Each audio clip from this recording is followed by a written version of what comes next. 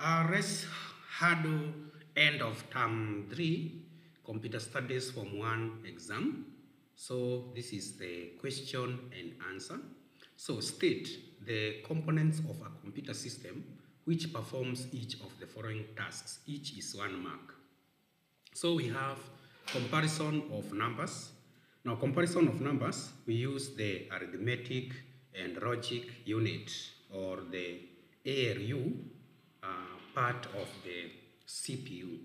Part B, we have convert data into a computer format. So which component of the computer system does conversion of data into one format to the other? That one is the input unit. Then we have which component of the computer system coordinate operation of an entire computer. Definitely the answer is straightforward. It is the control unit. Question number 2. Explain the term system files as used in operating system. When you talk about files, we usually have the system file and the application files. Now the system files are the files that are important for the operation of the computer. The operating system may not really operate minus these crucial or critical important files. So they are the files that contain important information that make the operating system to work. List 3 common disk management operations or tasks performed by the operating system. We have 3 marks. So we have disk defragmentation. This is bringing together scattered files to make the space sufficient for other files. We have disk partitioning. This is dividing a disk into more than one portion for the purpose of backup and for the purpose of installing more than one operating system. Disk cleanup, on the other hand, is eliminating or erasing files that are not in use just to free the space or the disk space or storage space. Disk scanning. Scanning is evaluating. It is looking for errors. It is checking for errors and solving them. That is disk scanning. Disk compression, on the other hand, is just to minimize or to save on space. So this is bringing also files together to make space sufficient. Peter created folder named English, Maths, and Kiswahili in a folder named Computer Studies. In the folder English, he created folder Literature and Language, which is while in Swahili folder, he created Lugha and Fasihi. Draw a directory tree structure or a file folder tree for all the folders. So guys, here we have the folder here. So we have this one. We have this. This is our first folder. The folder is called Studies, where we have English. You see, we have English, we have Maths, we have Swahili, where in Swahili we have Lugha and Fasihi. Then when in English, we have Literature and Language. So basically, this is how you draw the directory structure tree formats. Given that the Studies folder is in the root directory of drive D, write the path for a file named revision.doc stored in the Lugha folder. So you start with the D, that is the drive, followed by the folder, followed by the subfolder, and then the file. So basically, this is the answer that you are supposed to supply. The following is a list of computer output devices: speakers, plotter, screen projector, touch screen, LCD printer. Then we have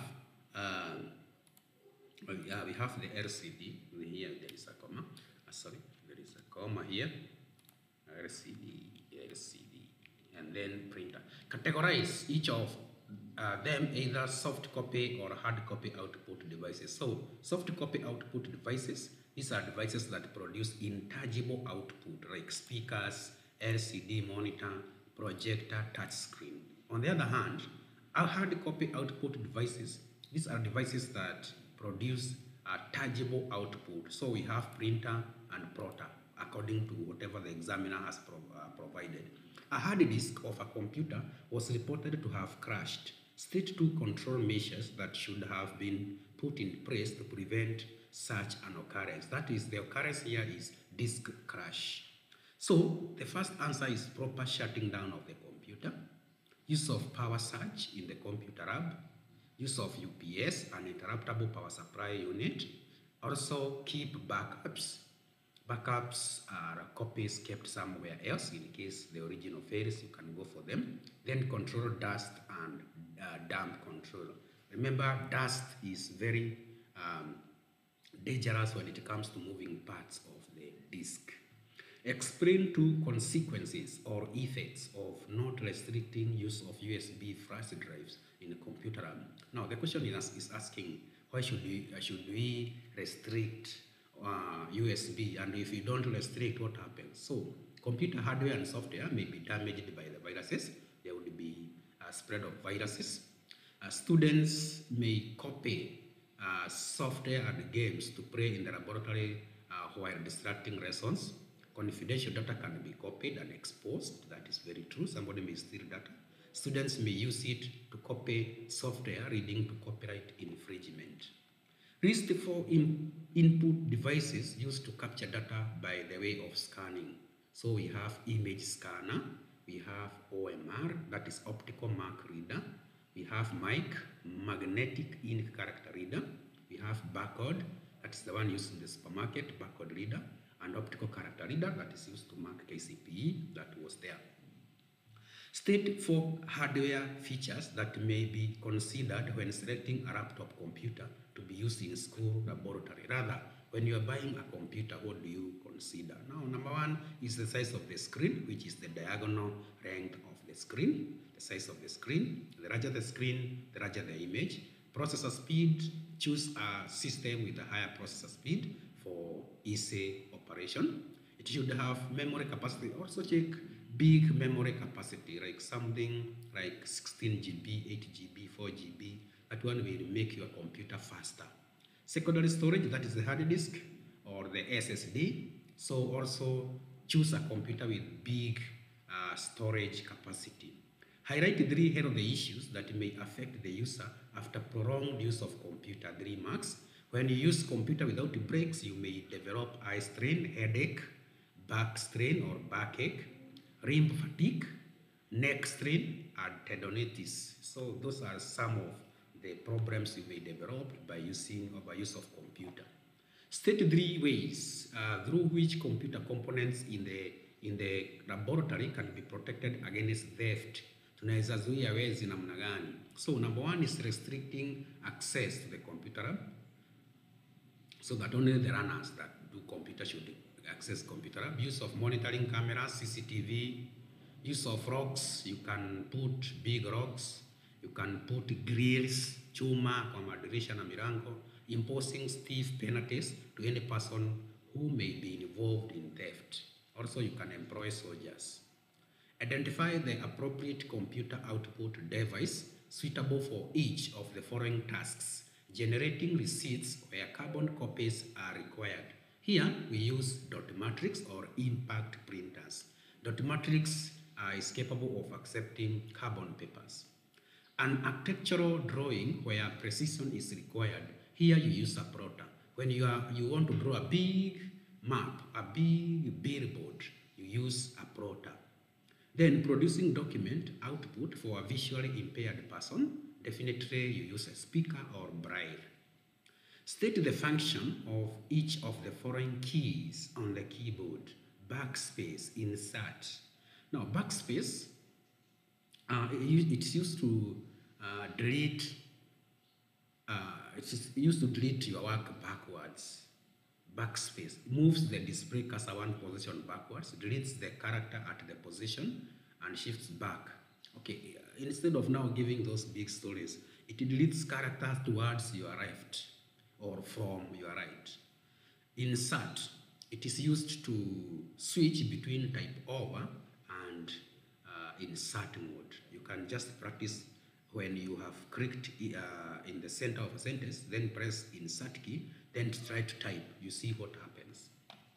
Number 14. The figure below shows a block diagram of computer system and its peripheral devices use it and answer the question that follows. So we have this one. Identify two devices that may be used for storing data for a long duration. So definitely here we have read-only memory that is up there and hard disk. So we have the hard disk and read-only memory. They can be used to store data for long duration. Name two peripheral devices that are used for input. So here from checking on this one for input, you can see we have mouse. You can also use a CD drive, a scanner also, search. Then give three other input devices that a computer user might wish to add to the setup above in order to perform his tasks effectively. So you can add a keyboard, trackball, like pen or stylus. You can use a joystick, microphone, and digital cameras, rather input devices. Then we have question number 15. A customer wishes to purchase a computer system. The customer can buy word processor, spreadsheet, database, and a drawing package separately or as integrated, that is together, or as suite. State three reasons why the customer would prefer an integrated, that is a suite, an integrated package to separate packages. So the software provides easy movement of data among the separate applications. A common group of commands is used for all the applications in the software package. It provides easy switching between functions without having to go back to the operating system, and ability to share data between functions. Identify the following symbols as used in computer ports. So the first symbol is parallel. Second one is serial, USB, small computer system interface. This is for mouse, PS2 mouse. This is for keyboard. Outline 4 reasons why it is important to ensure proper cabling in the computer laboratory. So it is to prevent breaking of pins on the ports and cables such as VGA, to prevent general damage of ports which might lead to malfunction, to prevent breakage of cables which will lead to malfunction of devices, also to prevent short circuits and electric shocks, and also to prevent tripping or properly on properly laid out cables which might lead to accidents. State 4 power-related problems that can occur in a computer laboratory.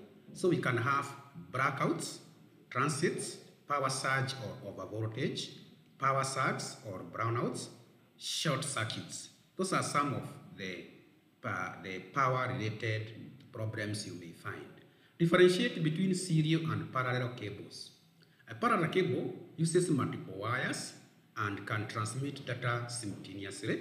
On the other hand, a serial cable uses one wire to transmit data one at a time, but in a high speed.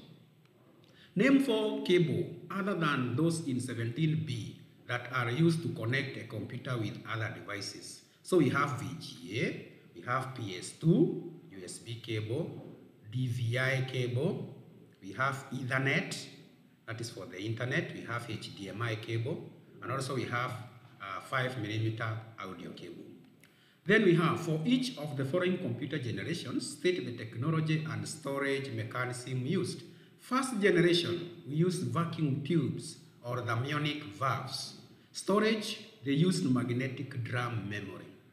Second generation, they used transistors and they used magnetic core memories or tapes. Third generation, integrated circuits, they used magnetic disks.